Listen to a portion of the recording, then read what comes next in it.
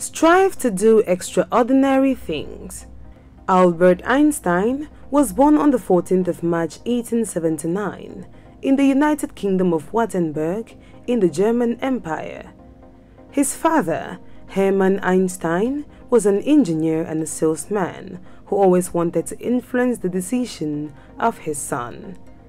At age 5, Albert attended a Catholic elementary school and schooled there for 3 years, after which he was taken to another school where he received advanced primary and secondary school education. Albert was an excellent student in mathematics and physics.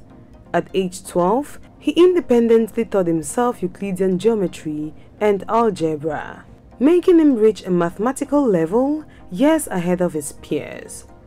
When he became 13, he had a very serious interest in philosophy and was able to comprehend complex theories that were incomprehensible to children of his age. At the age of 16, in 1895, Albert wrote the entrance examination for the Swiss Federal Polytechnic School in Zurich. His father and everyone else expected the young genius to ease the examination. A year later, he took the entrance examination again and passed successfully, easing every required part of the exam. He enrolled for a physics and mathematics teaching diploma program, which he completed in 4 years. His father wanted him to pursue a career in electrical engineering, but Albert was never interested in that. He felt electrical engineering was below his intellectual standards, and he wanted to do something much greater. His father was greatly displeased and lost faith in him for this. When Albert got into the university, he couldn't get the support he needed from his father. He was sometimes devastated, making him to perform poorly in the courses of his studies, and also causing him to almost drop out of school. At the time of his father's death, Albert had not achieved anything tangible, which made his father consider him as a total failure before he died. Albert was really heartbroken because of this. After completing his education at the university, Albert was not sure what to do with the knowledge he had acquired at the time. However, he kept conducting a series of research and continued expanding his knowledge in the world of physics. Albert's strong desire to do extraordinary things eventually pushed him to greatness. After several years of struggle and failure, he became a prominent theoretical physicist who accomplished groundbreaking achievements, such as the development of the theory of relativity and several fundamental laws governing physics. Albert was awarded the Nobel Prize in 1921 after helping the world to have a better understanding of how the universe works. To this day, he is still labeled one of the greatest men with an extraordinary intelligence that ever lived.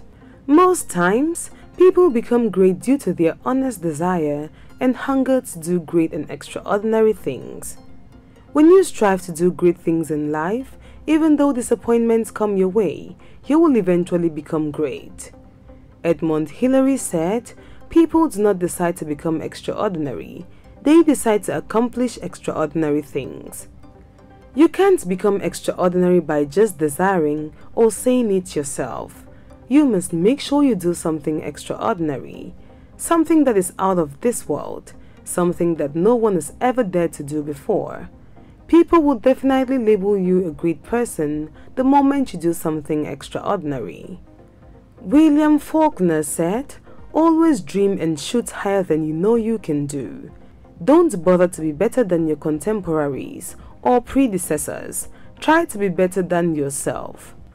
Always desire to surpass the heights that you know you can go beyond. Don't limit yourself.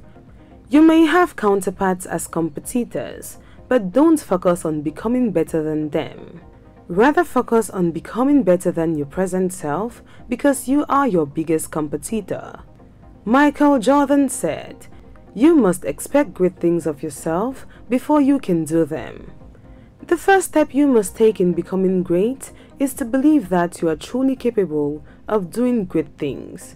When you have this belief, it becomes the foundation upon which you would build your greatness. Don't stop having faith in your ability to do things that are not ordinary, because you can actually do extraordinary things. I hope you liked this video. Let us know in the comments down below. Make sure to subscribe and turn on that notifications button so you'll get notified every time we post a new video.